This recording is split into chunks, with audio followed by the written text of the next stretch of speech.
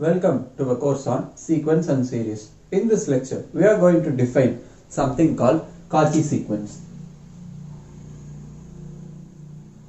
This is one of the most important concepts in the course of sequence and series, right?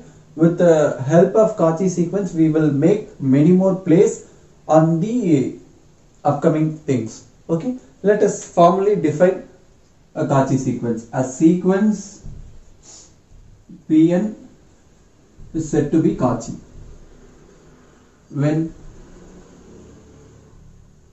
if for n comma m greater than equals n, where this n is a positive integer.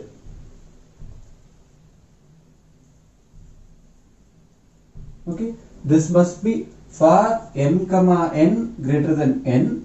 This exists. Okay, this n must exist for whatsoever the given value of epsilon. Okay,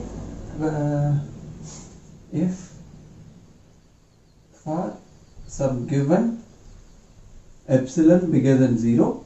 Okay, so first of all, what we are doing is that first we fix our epsilon value. The epsilon value here is the usual epsilon that we choose in the previous context.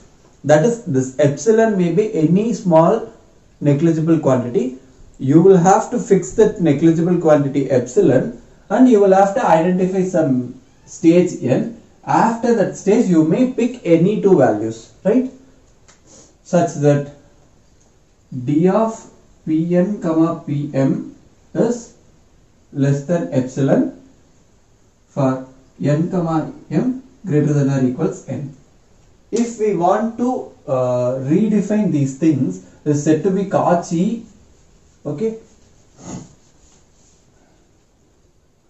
if for given epsilon greater than 0, there exists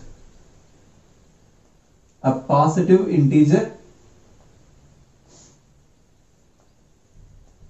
n such that distance between Pn comma Pn is smaller than epsilon whenever you choose n and m are bigger than or equals n.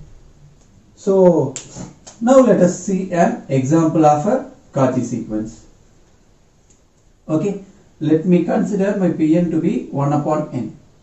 Right, here also you may fix the epsilon value to be anything. Okay, let me fix epsilon to be 10 power minus 5. Okay, after this stage, when I choose epsilon to be 10 power minus 5, I must have, what is my Pn? It is 1 upon n. And what is my Pm? It is 1 upon m.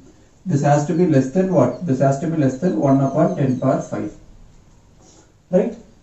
So the difference between these two things has to be lesser than 1 upon 10 power 5.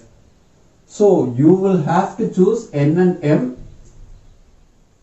for some n. Here the problem is to find the value of n. Okay. What can be these things? Supposing I take this is 1 upon 10 power minus 6 and this is 1 upon 10 power minus 5. Okay, what happens here? It is 10 upon 5 minus 10 upon 6 upon, this will be what? 10 power minus 6. And this is going to be what? If I take 10 upon minus 5 as a common thing, I will have minus 10, 9 times of 10 upon this thing upon these things. Okay, whether this is less than this quantity, absolute of this is less than 1 upon 10 power 5. Yes, right. So the n value can be what? It has to be something bigger than this. Okay, here what is the n value I have chosen? It is 10 power 5 and it is 10 power 6. So whenever I choose, my n can also be 10 power minus 5. Okay, here my epsilon value is 10 power minus 5 and n value is 10 power 5. After the stage, whatsoever the values that I take, here I may have 1 as well, 10 power 5 plus 1, this may be my value, right? Whatever may be the values that I choose, I am able to calculate these stuff and prove this sequence to be Cauchy. Okay, here I have not specified about the metric space. I have calculated these things with the help of absolute value. This means what? I am talking about the Cauchy sequence in Euclidean metric space. Okay. So here the metric that I have considered is standard Euclidean metric. Okay. And in the standard Euclidean metric, I am proving the sequence to be Cauchy. In order to prove the sequence is Cauchy in some standard, in some metric space with this metric, the one thing that I must have is the range of the sequence. If I consider the range of the sequence to be E and it is going to be 1, 1 upon 2, 1 upon 3 and it goes this way, this must be a subset of the metric space that I have considered. Okay. I will have to consider some metric space which contains the set E. So what are all the possibilities? This may be the entire real line. Okay. And this may be the positive one. Or this may be this one. Or this may be this one. Okay. Or this thing. These are all some possibilities. We may have plenty other possibilities as well. But I am considering these 5 possibilities. Okay. In all these 5 metric spaces, okay, if you consider these as a separate X, okay, all these are different metric spaces for this sequence. Okay. This is a sequence in all these 5 metric spaces under the metric. Okay. The same metric is defined on all these sets and they are metric spaces now. Okay. Now I have proved this is a Cauchy sequence in all the 5 metric spaces. Whether this is convergent in all those 5 metric spaces, we know this 1 upon n approaches 0 as n approaches infinity.